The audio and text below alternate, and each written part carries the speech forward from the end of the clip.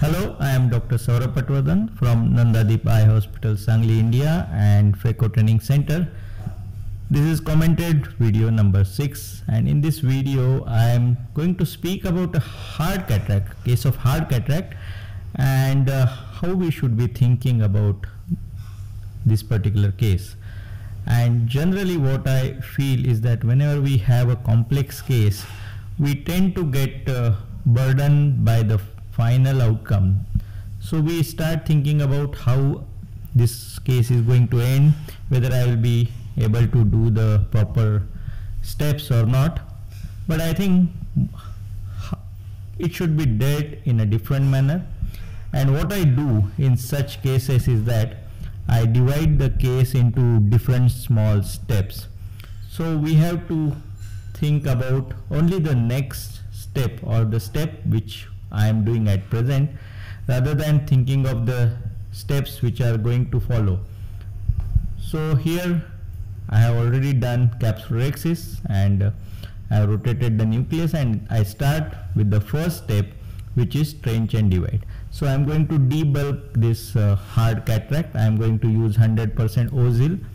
The tip is 1.25 to 1.5 millimeter exposed, so that I can reach the deepest part of the trench.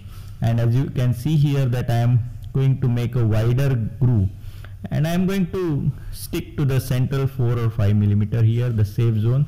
Once I feel the depth of the trench is adequate, important thing here is to place the instruments properly at the floor of this trench, so that when we divide the nucleus, it divides the posterior plate as well. So I have now rotated it 180 degrees and again completed this first division. So psychologically I have finished the first step here. Now I will move on to the next step. Next step is doing chopping. So for chopping I have to bury the entire 1.5 millimeter of the tip inside. Then I stop the phaco, keeping the vacuum on. I am chopping. And now while chopping also I am doing multi-level chopping. As you can see, my Sinski is going down deeper into the crack and then dividing the posterior plate completely.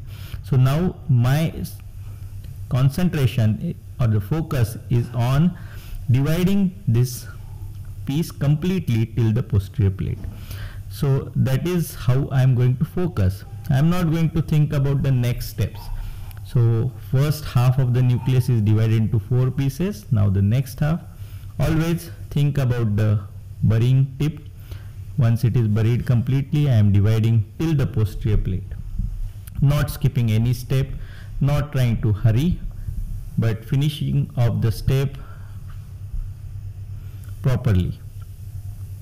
Now the step 2 is complete, and now I am going to do some quadrant removal. So each piece has been divided into 4 small pieces.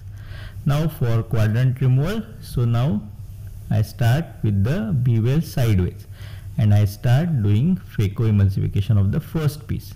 Once I use the bevel sideways, you can see the pieces will start following because they are completely separated from each other.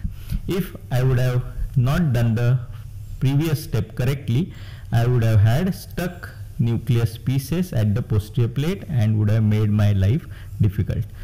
So as you can see, once I keep on moving to next step, the proper completion of the previous step is so useful. So here it is very simple. I am just keeping my phaco tip right at the center, bevel sideways, and start emulsifying the free pieces. After emulsification of half nucleus, my step is over. So now I am moving on to the next step, that is emulsification of the second half of the nucleus. Now before that I always replenish the OVD. I am using here chondroitin sulfate hyaluronate combination, Hylucoat or Viscoat, which is going to protect my endothelium. So once I feel that, I push some methyl cellulose in the back, and also I will rotate the remaining heminucleus. So this is like a fixed step for me. I rotate all the remaining parts so that they lie in front of the phaco tip. This avoids trying to removal of the subincisional nucleus, which may be sometimes risky. So again I start with the next step, where I start emulsifying the remaining heminucleus, which is already divided into nicely separated pieces.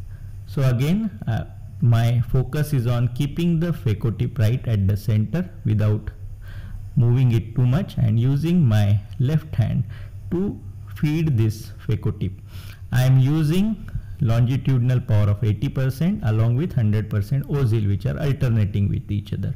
So because I am using longitudinal, the tip is not getting blocked. If I use 100% ozil, sometimes the tip gets blocked.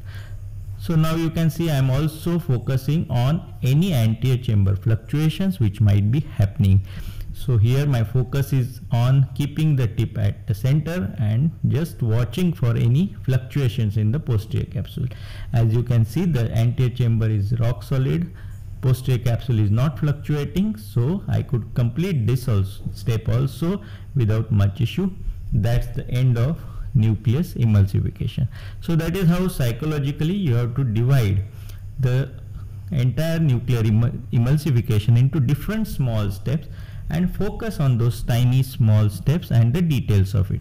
Once you achieve that, you can achieve good success in even complex cases. Thank you so much for watching this video. More videos on our website, and also submit your videos for review and publications.